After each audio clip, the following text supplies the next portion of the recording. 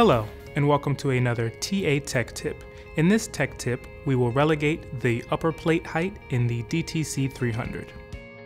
The DTC-300 has the capability to change the amount of space between the top and bottom plates when bringing down the top plate.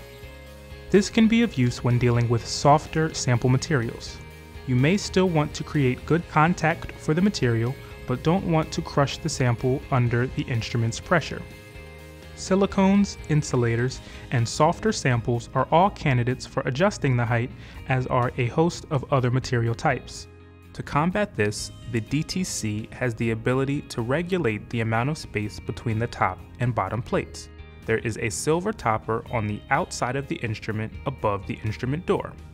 It's connected to the mechanism that raises and lowers the top plate and is kept locked by a large black set screw. To create this space, first turn the knob counterclockwise to unlock the topper.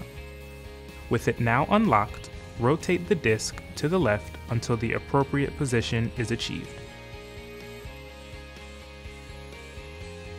When the height is sufficient, turn the set screw knob clockwise to lock the topper back into place.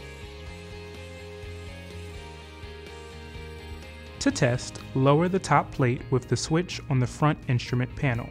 You should see a noticeable difference in the space between the top and bottom plates. In the case that you need more or less space, repeat the process to the desired height.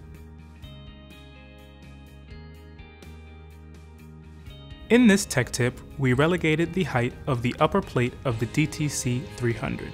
Please stay tuned for more helpful tips from TA Instruments, and thank you for your interest.